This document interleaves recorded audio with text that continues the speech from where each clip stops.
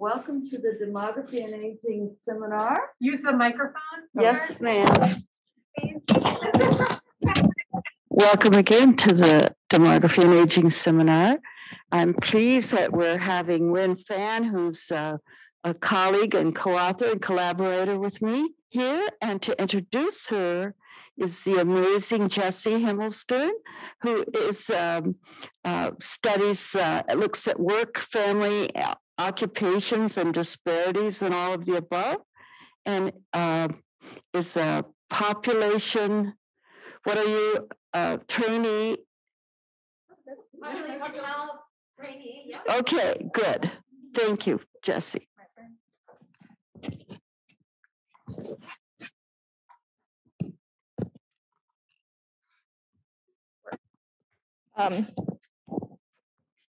Just assume everyone can hear me. Dr. Wen Fan is an assistant professor of sociology at Boston College. She received her PhD in 2007 from Department of Sociology here at the University of Minnesota. 2015? Yes. Much of her work examines social determinants of health-related outcomes, with particular attention paid to how these outcomes vary across socioeconomic status, historical moments, and organizations, as well as institutional context. Welcome. Thank you. You got this wonderful mug. Yes. I know you've been waiting for 7 years to get it, but finally. Here you Thanks. go. Thanks.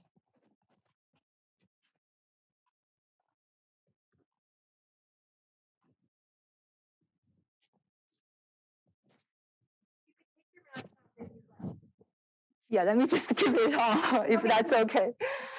So thank you, Jessie and Phyllis, for this introduction. It was great and very, very kind.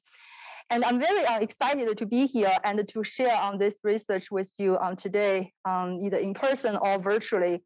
So I was thinking about the talk the other day because the last time I was giving a presentation at the University of Minnesota, I was trying to get my PhD degree.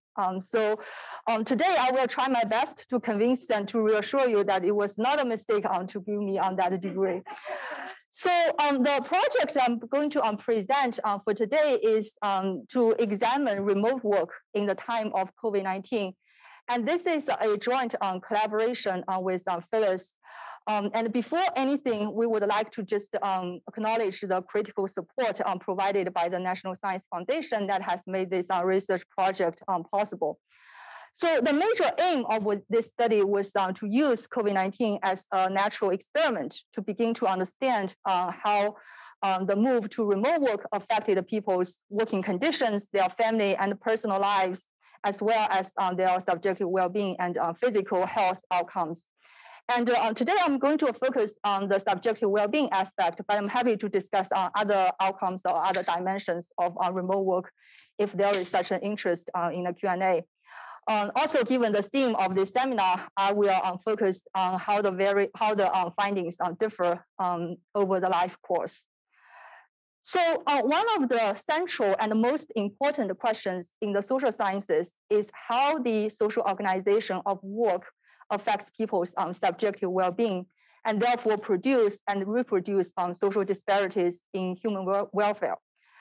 Historical evidence abounds on the material and well-being implications of events such as the Industrial Revolution, and with it increases in bureaucratization and routinization. And today, in what some scholars refer to as the second machine age, we are again witnessing upheavals in the social organization of work, transforming where, when, and how work is done. So even well before the COVID-19 pandemic, we already seeing trends of automation, digitalization, and artificial intelligence. So with the advancement of information and communication technologies, for the very first time in human history, a large proportion of workers and knowledge workers in particular, and this includes everyone sitting here in this room and those who are watching this via Zoom, all we need when it comes to work is no more than a laptop connected to the internet. So these constitute the large context in which the move to the COVID-19 pandemic really shifted or precipitated the sudden spike in remote work. Despite long being touted as the future of work, when we look at the share of workers who actually worked from home before the pandemic, we didn't really have many workers, and even fewer were fully remote. As you can see from this slide, when we look at the trend since the 1990s, even using the most liberal definition of remote work, we wouldn't have more than 20%, and most often just 15 or 12% of workers who would be classified as remote workers. Compare this with what happened during COVID-19. According to some estimates, as high as 60% of workers spent at least some time working remotely. So this really represents a large-scale social experiment, an exogenous shock that affects basically every aspect of people's lives, and a shock that is still ongoing and evolving over time.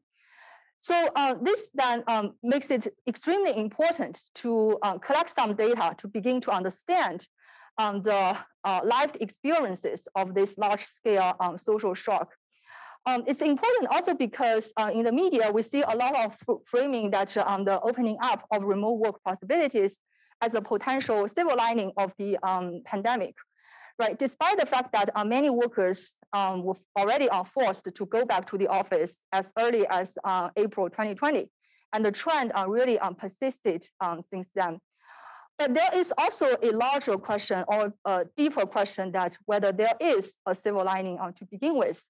And the reason I'm saying this is because when we look at pre-pandemic research on remote work, we really found some really it was a mixed picture, right? So we had both positive evidence and negative evidence as to how remote work was related to people's well-being. So we don't really have much conclusive findings to generalize on those pre-pandemic patterns to a pandemic.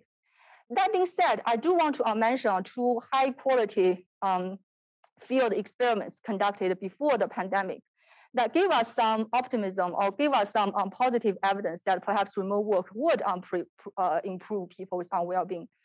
So one such field experiment was conducted as part of the Work, Family, and Health Research Network led by Phyllis, Aaron, and some other scholars in different fields and from different universities. But the key component of this study project was really to evaluate the effect of an intervention called STAR, right? So it was an organizational intervention designed to promote greater employee control over work time and workplace, as well as greater supervisor support for workers' personal lives. So as you can see, it's not just a remote work intervention. It's much bigger than that, trying to change the whole organizational culture. But a key component of this intervention was about where you work, and many workers did use this intervention to begin to work from home.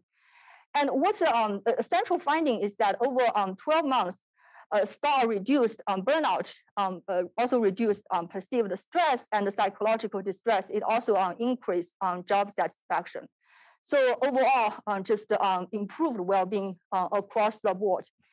So some of these findings and other qualitative quotes you can find in this award-winning book by Aaron and Phyllis, Overload. So that is our first high-quality evidence we have. Another piece of evidence we have was a study done by many economists, and they evaluated this work-from-home experiment in a Chinese travel agency called Ctrip. So it's very similar to Expedia in the United States.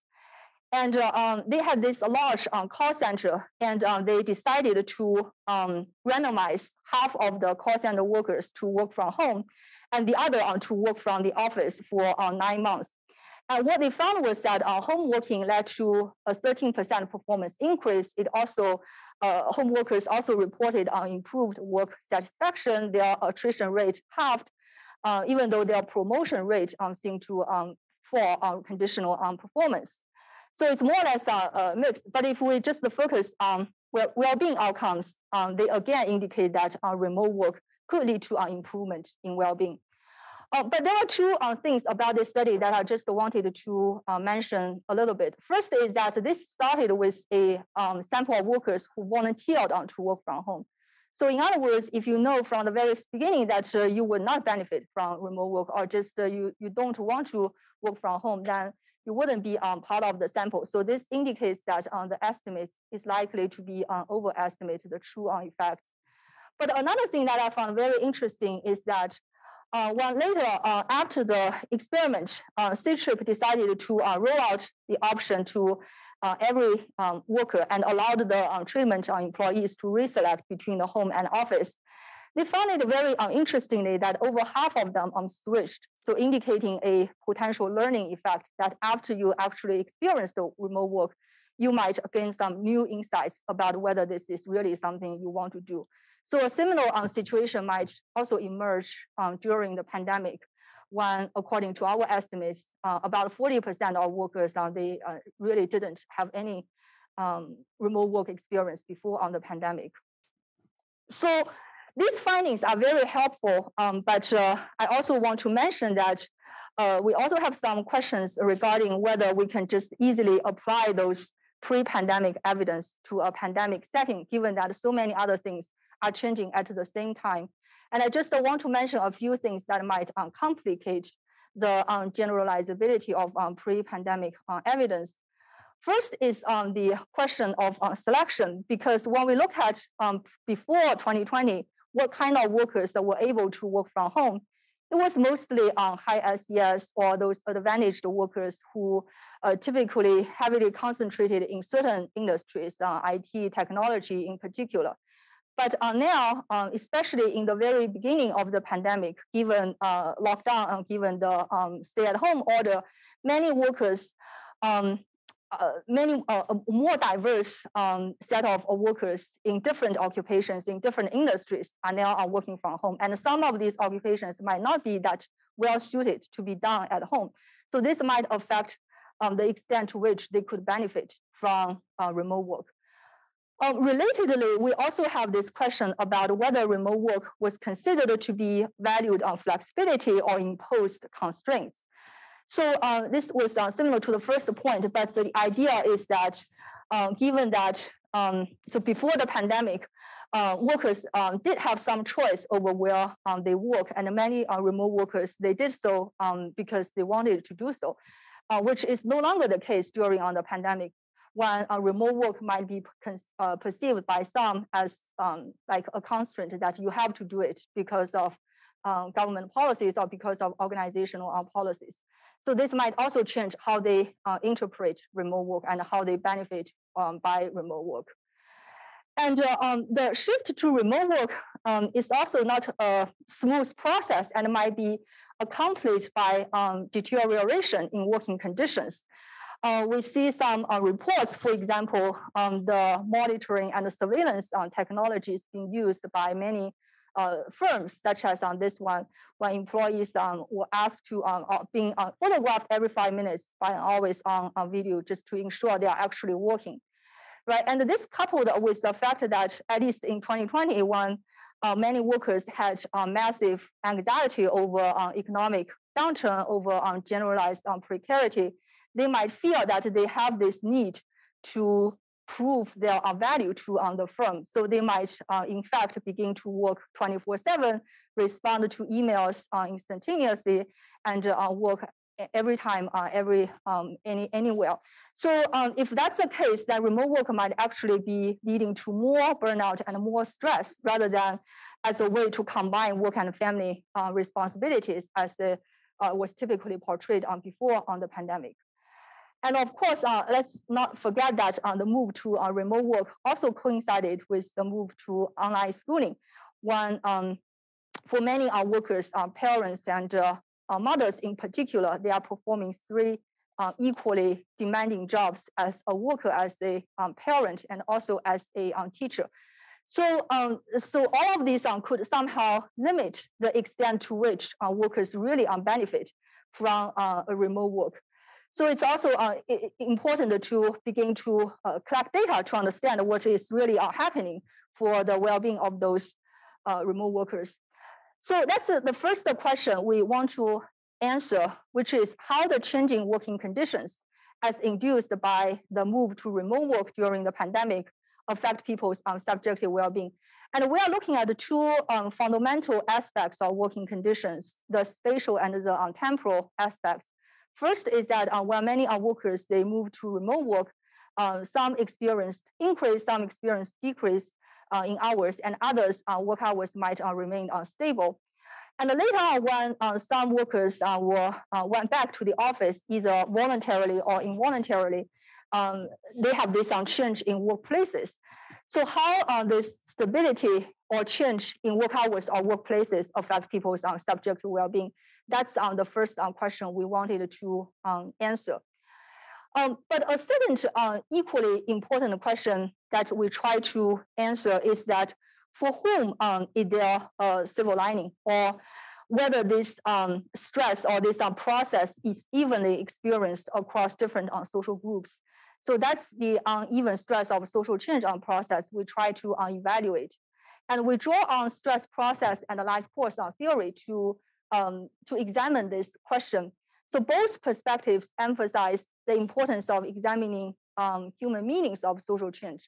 So instead of just looking at social structures or social arrangements at one given time point, cross-sectionally speaking, we are trying to evaluate how changes in social arrangements or matter, how they such change could be a source of stress.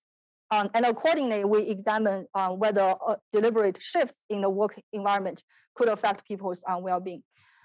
And both stress process and life course theory also emphasize on timing. So one, in individuals' biographies, a particular social crisis such as COVID-19 happened because younger workers, older workers, and those in the middle life stage, they came to the crisis through different life course paths and with different social, cultural, and material capital, which could all affect how they respond or how they perceive remote work. In addition to age, we also evaluated or tried to examine disparities along other social dimensions, social identities, such as race, ethnicity, social class. But given the limited time I have here, I'm not going to present those findings, but I can talk about those findings in the Q&A. So to capture on timing and also on disparities in other dimensions, we draw on an intersectionality lens. Trying to locate people at the crossroads along multiple dimensions. In particular, we will evaluate how the findings differ by the intersection of gender and life course stage. So gender, because we know work family, these two institutions are heavily gendered, with paid work central to many men's self-identity, and women are still expected and typically do engage in a lot of caregiving tasks. So this is the second question we try to answer. That is how the relationship between changes in working conditions and well-being differs depending on the intersection of gender and the life course on stage. So to answer these questions, we have collected some original data, both quantitative and qualitative. So we have conducted a nationally representative data using Knowledge Panel, which is the largest probability-based online panel in the United States. And the sampling frame consists of those who spent some time working remotely during COVID, regardless of their employment status or working arrangements when surveyed. So this means that when at the baseline survey, some of them might have already returned back to the office, and some might have lost their jobs. But as long as they spend at least some time working from home, they would be eligible for our study. And thus far, we have conducted 3 waves of data collection beginning October 2020 and 6 months later in April 2021, and again on October 2021. And we'll be conducting another wave of data collection in April this year, so in about 1 month. And the baseline sample was about 3,000 workers. And wave 2 and wave 3, we had a retention rate of about 76%. And today's findings will be mostly based on the first 2 wave of data. And at about the same time when we conducted the baseline survey, we also collected some qualitative data, again using a survey, but a survey mostly consisting of open-ended questions. And we recruited on the sample using Amazon Mechanical Turk. So it's obviously not a representative sample, but the goal is really trying to get at how people understand the experience or perceive remote work. So to answer those how and why questions. And we had about 230 workers in this for this qualitative survey. So I'm going to talk about 4 different well-being outcomes: burnout, work-to-family conflict, job satisfaction, and life satisfaction. So work-to-family conflict, this is something that I want to emphasize, is that even though we call it work-to-family conflict, it also includes interference of job with personal life. So it also applies to people who might not have those conventionally conceived family. Right, so so this is our well-being outcomes, and a key measure for our intersectionality analysis is to use life course stage, which is constructed using 3 different variables: age, whether respondents have a preschool child or school-aged child living at home, and whether they provide adult care for at least 20 hours during the last 6 months. So accordingly, we have these 5 groups, 5 different life stages ordered by their average age here. So the youngest are those younger than 35 with no caregiving obligations. The second group is the one with the most intensive caregiving responsibilities, having a preschooler or sandwiched between childcare and adult care. The third one is middle adult women or men who have no caregiving responsibilities. And the 4th group is also middle adults, but they have either a school-aged child or caring for adults, but not both. Lastly, we have older workers who do not provide child or adult care. And all the analysis in the quantitative, for the quantitative models, we have controlled for these covariates, which I can discuss in the Q&A. And the quantitative part of this study, we use ordered loaded regression models, mostly for simplicity, but we also tried multinomial loaded regression models finding very similar findings. And all the findings I'm going to present are using predicted probabilities. So for example, the predicted probability of how satisfied or very satisfied you are with so for example, for life satisfaction, we are essentially presenting the predicted probability of either satisfied or very satisfied with your life. So this might facilitate understanding and the comparison across different groups. So let's look at the first major component of our findings, which is how changes in hours affect people's well-being and how that differs by gender and life course stage. So for this set of analysis, we draw on the baseline data. So it's cross-sectional for this part. And we removed a few workers who did not have a job before COVID-19 and those who were not employed when surveyed. This is only to make sure that we do not confound the effect of unemployment and the effect of changing work hours. So before I talk about the findings for well-being, I think it might make a little sense or might be helpful to see a few quotes to see why people's work hours changed and how their work hours changed compared with pre-pandemic. So in terms of the general distribution of changes in work hours, in baseline survey, we asked people compared with before the pandemic, how have your work hours shifted or changed when you work from home? So this, just to remember that the data was collected in October 2020. So when compared before on the pandemic, slightly more than half, 52% said that there was no change whatsoever. And about equal numbers of people either experienced an increase or a reduction in work hours. With some notable gender differences that women on average are less likely to see stability in their work hours. And they are more likely to be found in the 2 extreme categories. So women are more likely than men to either experience a major decrease or a major increase in hours. And for the following analysis, I'm going to combine those two decreased and two increased groups just to make sure that we have enough people in each group. So as to why our work hours shifted, how workers account for changes or stability in hours, we can try to get some hint by looking at some quotes we get from the qualitative survey. So for increased work hours, we found that two major themes really stand out. First is due to blurring boundaries between work and family. And the second is due to that they have to work longer in order to make up for time lost due to interruption. So for example, the first quote by Lynn, who is an IT worker, she said that previously there was more solid boundary between start and end of my workday. But now everything is done at home. My work seems to bleed into everything else. There is never a time when the workday is over and people send work-related emails at all hours of the day. Right, so you can see that this was especially the case for many first-time remote workers. When suddenly they need to work from home, they found that they are not that used to this new working condition and found this blurred boundaries between work and family.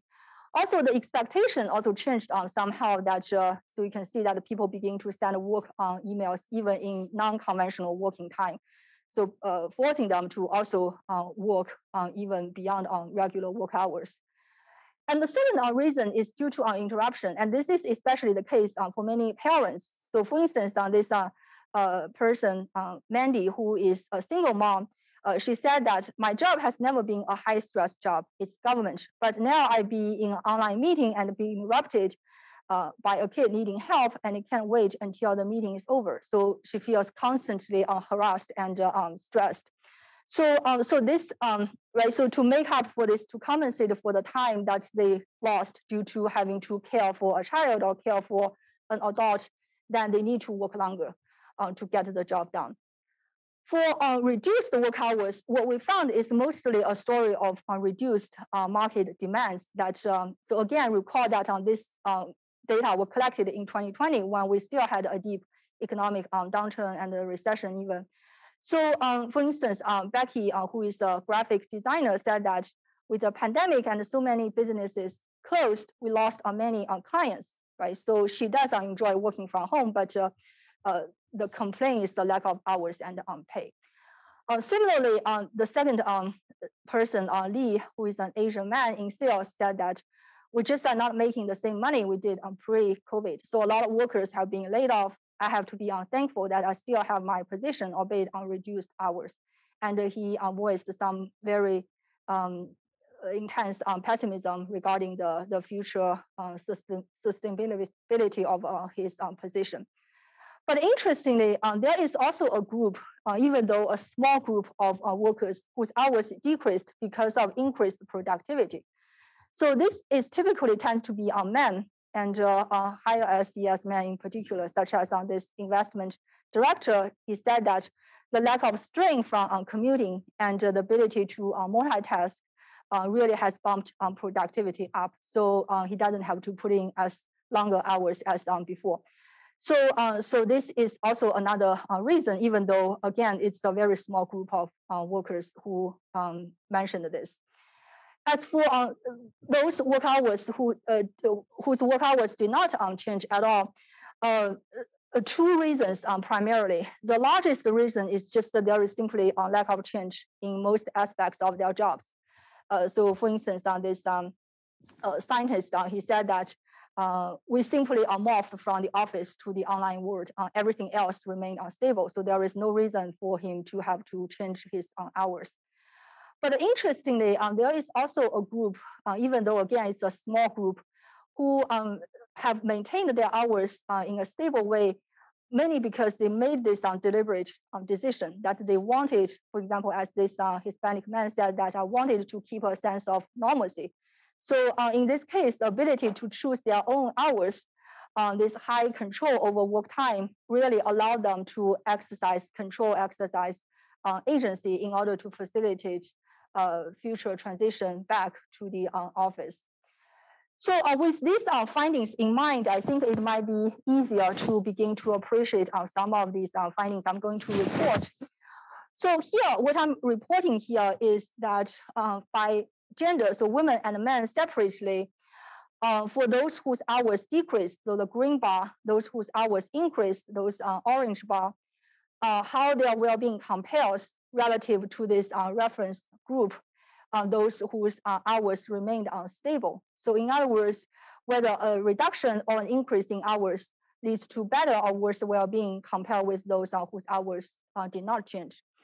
So when we first look at an increase in hours, then we find a very clear evidence that if you have to work longer than before, then they tend to report greater burnout, greater work-to-family conflict, lower job satisfaction, and lower life satisfaction. So basically, worse well-being across the board.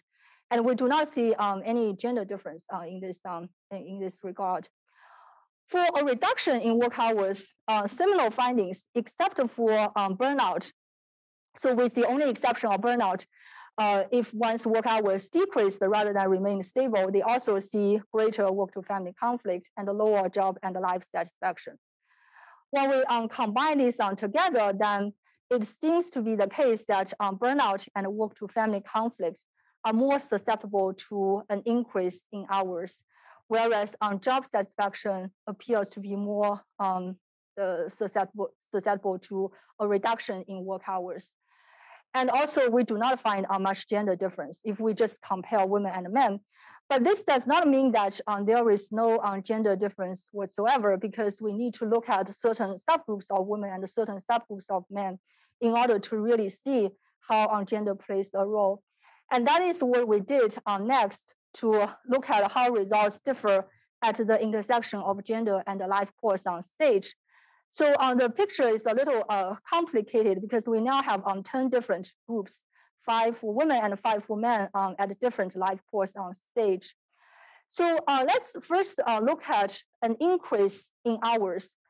So the first thing that really stands out is you see that for virtually every of these 10 groups, their well-being seems to be at risk if they need to put in longer hours. Every of these 10 groups, they see greater burnout, greater work-to-family conflict. And for most groups, they see lower job satisfaction and lower life satisfaction across the board. So I should mention that these stars above or below the bars indicate that these findings are statistically different from 0. So that is a general finding. But another finding is that certain groups are particularly vulnerable in the face of an increase in hours. One such group is women, young women without caregiving obligations. They report the greatest burnout and the lowest job satisfaction if they need to work longer rather than the same hours as before. Another group of women whose well-being suffers is women with intensive caregiving obligations. With a preschooler or in the sandwich generation, they also see greater burnout and the lowest life satisfaction when their hours increase. So the findings that I'm highlighting here are based on pairwise comparison on tests. So these tests are not shown here, but that's the basis on which we make those conclusions. This is so increased hours is not just affecting women; it also affects some men. In particular, we find that for job satisfaction, men with older kids or who provide adult care, their job satisfaction experience greater reduction, or they see lower job satisfaction if their hours increase. So that is for increased hours. How about when work hours reduce? Now we see that first, job satisfaction, as I mentioned before, seems to be particularly vulnerable when hours decrease, when you see the magnitude of these bars. But also 2 groups of men are particularly vulnerable when they need to work fewer hours. And those are the 2 middle adult men. So middle adult men without caregiving obligations, as well as men with older kids or who provide adult care. So it's likely that these men in their prime career stage, perhaps paid work is particularly central to their life, to their self-identity. So unable to work the same hour as before might become at particularly high risk for them.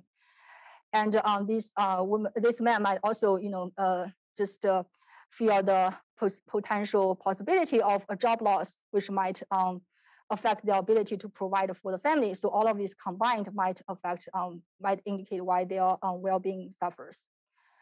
So next, so that is for work hours. And next, let's just look at the second part of this study is how changes in workplaces affect people's subsequent change in well-being.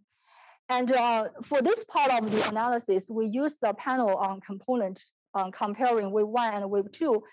And again, we remove a few workers who were not at work or working for most of the time between the two waves to not confound the effect of unemployment. So what we did first is that we asked people for each month between wave 1, October 2020, and wave 2, April 2021, what best describes your working arrangement. So we give them these options, and we combine certain categories to create a 4-category measure. So working many at home, working many away from home, a hybrid arrangement. So about equal number of equal time away from or at home. And then those who are mostly not working.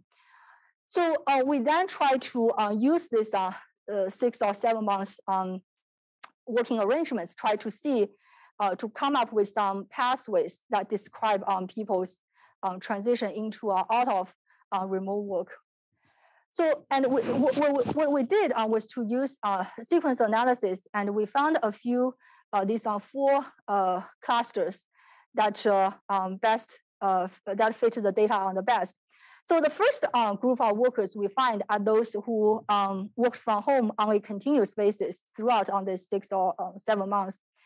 And the second group are those what we call early returners, because they returned even before wave 1 in October 2020, so relatively early into the pandemic. And the third group are those what we call recent returners, because they returned at some point before wave 1 and between wave 1 and wave 2. And lastly, we have hybrid workers who are mostly in a hybrid working arrangement throughout this observational window. So these are the 4 groups we found, and the question is really who benefits more from that particular working arrangement, right? So how their well-being shifts or remains unstable. So similar to before, we looked at these changes in well-being, and we have these 4 groups. And the idea is to look at, for instance, compare with those who keep a remote work arrangement throughout the observational window, whether an early return, a recent return, or hybrid work is associated with greater increases in well-being or greater reductions in well-being. So on this, again, this black, this baseline represents those whose work hours, who are in a remote work arrangement throughout this 7 months. And all of these predictions are based on a model where we control for lagged dependent variables. So we are essentially looking at changes here. When we look at early return, we see some mixed findings that on one hand, we see some evidence that their job demands or job stress really increases. So for both women and men, if they return to the office early in the pandemic rather than in a fully remote arrangement, they see greater increase in burnout. And for men only, they see a greater increase in work-to-family conflict. But on the other hand, we also see some evidence that their job satisfaction also sees some improvement, greater improvement over time. So it's not as consistent as what we saw before for work hours. For a recent return, it's mostly a story of work-to-family conflict. We see that for both men and women, their work-to-family conflict increased to a greater extent if they returned between waves rather than keep a fully remote arrangement. Lastly, for hybrid arrangement, so about the same time working from home and working away from home, we see some gender differences that for job satisfaction, women's job satisfaction seem to suffer greatly if they are in a hybrid arrangement, but not so much for men. And this difference is statistically significant. So as useful as these findings are, again, we are just looking at women as a whole and men as a whole. And some of these findings really unmask the vast heterogeneity across life course stages. So that's what we did next when examining how the patterns really differ by the intersection of gender and life course stage. So again, these are 10 different groups. And if we look at first early returning, then our first finding we found is that for those who are at both ends of the life course stage, so younger women and men, but also older women and men, their well-being suffers the greatest if they need to go back to the office early into the pandemic, right? So older women and younger men, they see the greatest increase in burnout. And younger women and younger men, they see the greatest increase in work-to-family conflict when they return to the office early, as opposed to keep working remotely. Another group that whose well-being suffers is women with some caregiving obligations. With older kids or provide adult care, they also see greater increase in burnout and work-to-family conflict. So that is an early return. For our recent return, what we found is that one group really stands out, which is older men. For older men who do not provide care, then if they are returned between week 1 and week 2, they see the greatest increase in burnout, work-to-family conflict, and the greatest decline in job satisfaction. And another group of men whose their well-being also suffers, which is young men who see a much greater increase in work-to-family conflict. For those with some caregiving obligations, we note some gender differences here. First is that, first is that women with older kids or adult care, their well-being is at risk if they are returned between waves. But for men in relatively similar situations, they seem to gain some benefits if they returned to the office, right? So for those men with intensive caregiving obligations, you see that their burnout begin to decline the most, and their job satisfaction increase the most if they return between waves. So these decreases and increases are not statistically significant in themselves. But when you compare this change with other groups, they do the trend we see in other groups, they are significantly different. So indicating that these men with intensive caregiving obligations, they tend to benefit more from a recent return in terms of well-being. And lastly, for hybrid arrangements, we also find some disparate findings. And the first thing to note is that again, younger and older women and men at both, so those people at both ends of the life course stage, their well-being benefits the most from a hybrid arrangement. So younger women, younger men, older women, and older men, their well-being, you see some improvement if they are in a hybrid rather than a fully remote arrangement. But for those people who provide care, again, some notable gender differences emerge. For women with preschoolers or who are in the sandwich generation, we see some complexity here that their burnout and work-to-family conflict increase to a greater extent if they are in a hybrid arrangement. But at the same time, their job satisfaction also increased somewhat.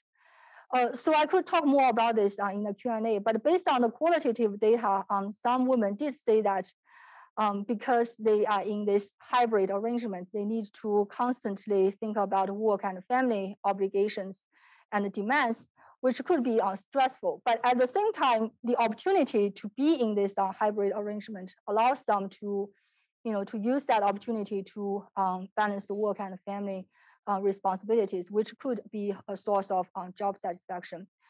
So that is for women. But for men in similar situations, it's a much clearer pattern that they really hate hybrid arrangement, because men with preschoolers or in the sandwich generation see the greatest increase in burnout and the largest decline in job satisfaction if they are in a hybrid arrangement. So given these findings, let me just quickly summarize what we found for this set of analysis. So what we found is that for women and men at both ends of the life course stage, younger women, younger men, older women, and older men who do not provide child or adult care, they suffer when they go back to the office, as indicated by these circles. On the other hand, their well-being improves the most if they are in a hybrid arrangement. So, so this is for that particular group. For those with family caregiving obligations, we note some gender differences. Women with caregiving obligations tend to somehow be harmed by returning to an office. For men, however, they tend to gain more benefits, well-being benefits, when they are able to go back to the office. On the other hand, these similarly situated men with intensive caregiving obligations, their well-being suffers the most if they are in a hybrid arrangement. So that's the general findings we see in this for this set of intersectional analysis. So given the time I have left, let me just quickly summarize the major findings in this research and provide some brief explanations, and then we can have a Q&A session. So recall that we look at these two different working conditions, work hours and workplaces.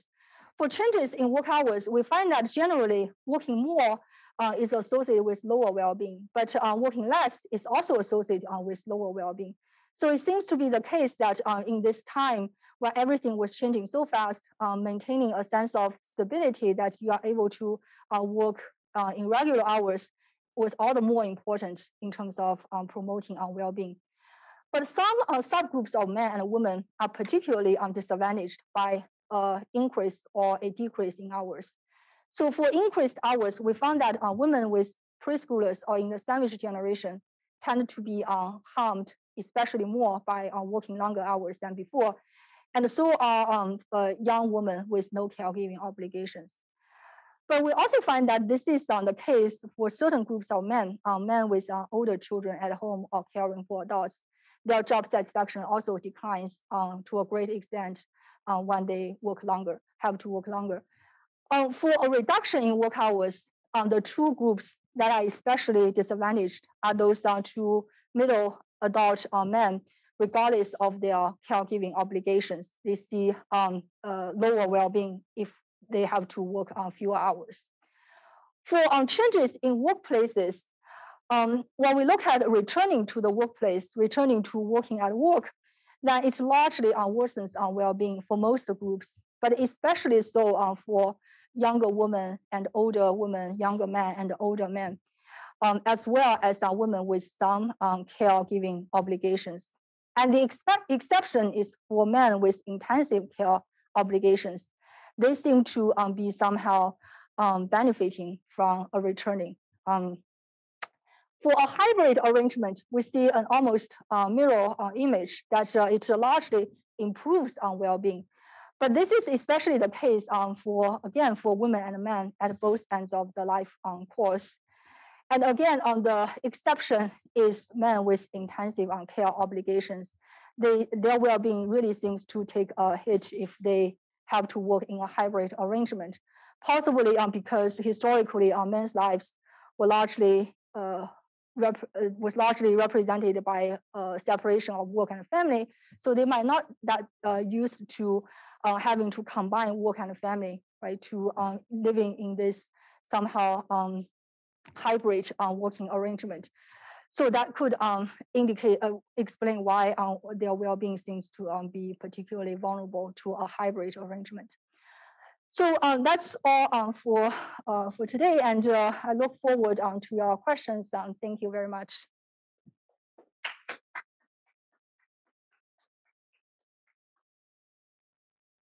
You want to stop sharing, and then we'll see if the chat. Okay. Maybe open up the chat at the bottom. Let's see. There's nothing there yet. Okay. Okay. Yes. Yeah, thanks. I have a question. This is great, so much to digest. So I'm still kind of getting my head around it. But the question I had, and I understand, for the purpose of this talk, you went with the life course and gender, and there were some other intersectionalities that you're exploring. I saw race and ethnicity, but I didn't see if you're also looking at partnership status, because especially when you put up the first quote or the second quote by Mandy, who was single mom, being harassed by her child related to. I wondered if she was a single mom, and so I was wondering about like a release valve for childcare or other things when you're on meetings, and how that could change the shape of your experience of hybrid or remote work. And so, have you looked at or thought about partnership status of your respondents? Yeah. So okay. So so the question is about on the partnership status for the respondents and how that affect their well-being. So this is a great question, and it's actually something that we plan to incorporate as part of the life course stage variable, because you could easily distinguish single parents versus those who have partners at home. But we don't have many such cases. So many of the respondents are either don't have a partner whatsoever, or they have a married partner and have children. So that's why we don't really make a distinct group for that category. We control for this. We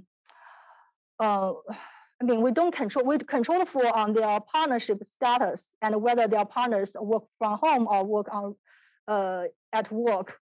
But we don't control for example, single parents. Yeah, I think that's a great question. And if I can guess what might happen, it's possibly that on those single parents, I actually don't know, because I guess it depends on whether they have childcare support from, for example, their parents or from some other institutions. We could try to capture some of the, for example, regional variation in terms of the closing of childcare facilities to capture that. But at this point, we don't have that data. But another thing I was thinking about is that we have this single mom, not Mandy that I just showed, but another single mom who was a call center worker. And she just really liked remote work, because she said that it allows her to really have more time to spend with her children, which was not the case at all before the pandemic. Even though she needs to do all the caregiving work by herself, she still feels that it's better than nothing. And later on, she has to go back to work at work because her manager just really pushing her to do so. And she said that she probably are going to change her job instead of going back. So yes, I feel that it might be some interesting dimensions, variations across that dimension by that. That's great. Thanks, Anne. Yeah. I also really enjoyed this talk, Gwen. Thank you so much. My question has to do with, do you have insight about the young and older workers who are saying that their work-family conflict increased when they didn't have children? So are they talking about, and it relates to Anne's question, are they talking about their partner, or are they talking about family that doesn't live in the household? Or are they talking about their life in general has suffered? Like they're doing this category of like work-life balance, which because they don't have family living in the house with them. Yes. Maybe it's their life to create their family has been disrupted because I don't know. So do you have insight over what they're talking about when like young women and young men who don't have children, but do they have partners? Is that what's driving it? Like their relationships with a partner, or is it with extended family or future family? Yeah, that's another good question. And that's the reason why I want to emphasize, especially for the work to family conflict, that is not just work to family. So I feel for those older or younger women and men without caregiving obligations, they are really trying to suggesting their personal lives. And so I don't have like quantitative evidence to support that because we didn't collect that measures. But in other studies done during the COVID-19, we see that especially those, on one hand, we have those younger generations, millennials and Gen Zs even. So they really wanted to have the opportunity to work remotely in order to pursue their own lives or to have a new fashion of work they want to create. So it's not necessarily children or other adult care they are talking about, but really about developing themselves. For older workers, I feel that's perhaps more complicated. So on one hand, some of these older workers, they might actually providing some care. We're not sure for their grandchildren, right? So some of these grandparents really take on the obligations to care for their grandchildren during the pandemic, given that many workers, they have to work at the workplace. But also some of these older women and men, I think they possibly are also thinking about their personal lives, right? So how to, how to spend their leisure time that they didn't really have, and whether, and based on the findings, things that the ability to work remotely or in a hybrid arrangement really allow them to do so. So, yeah, so I think these questions are very difficult to get through some, quantitative questions. And we are still in the process of analyzing those qualitative data, which might give us more insights regarding what kinds of stresses that they are really talking about. Yeah. Right. Thanks. Yeah. I was thinking about a similar thing, and so this is all basically before vaccine. Yes. And so I know, like, for those older workers, especially who are at the highest risk with yeah, COVID, that's true. like when my husband went back to work pre-vaccine, no mask mandate, that caused conflict. I was like, are you sure you should be going into work right now? Are you wearing your mask all day? Are the people around you wearing your mask? And yeah, I imagine if he was 20 years older, that would be even more stressful. Yeah, that's definitely the case. Yeah, and thank you for that question, because the health concern is a big part of whether you want to work from home or work at work. Right? It might not have nothing to do with your preference towards remote work, just the ability to be in a relatively safe environment. We do see some people mention this in qualitative data. They really hate that, right? Not necessarily COVID, but that this general sense, and it's not just for older workers, that when a pandemic was still widespread, was it really safe for me to go back? And if the organizations really push them to do so, they feel this lack of perceived organizational support for their health, for their safety, which could affect their job satisfaction in particular.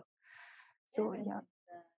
If you're getting exposed at work, you're less likely to want to put your other family members at risk. Yeah. That's true. Yeah, yeah. That's a great point. Yeah, this spillover or crossover effect that definitely is the case. Yeah, in a pandemic. Yeah. So. I just like to say I don't know about studies that have been done, but just from my sort of anecdotal experience, young people have been particularly stressed because it's not only their health that they're concerned with, but their future.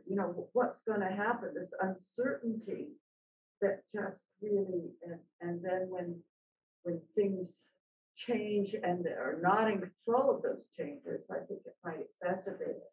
Yeah, and yeah. I was surprised at the effects on young people without children. Of course, we associated children as part of the real constraint. But I think there's a story to be told about young people who are not yet with children and maybe not even partners. The stress of life during COVID. Yeah, and for many young workers, it was actually, they might not even have met their coworkers when they began to work in the pandemic. So yeah, I'm also surprised to see some of the findings because I feel that this support received from co-workers can be critical for young workers in particular, and and it's easier to receive such support in a in-person setting. So yeah, so it's just interesting to see some of these findings. Thank you. Thanks.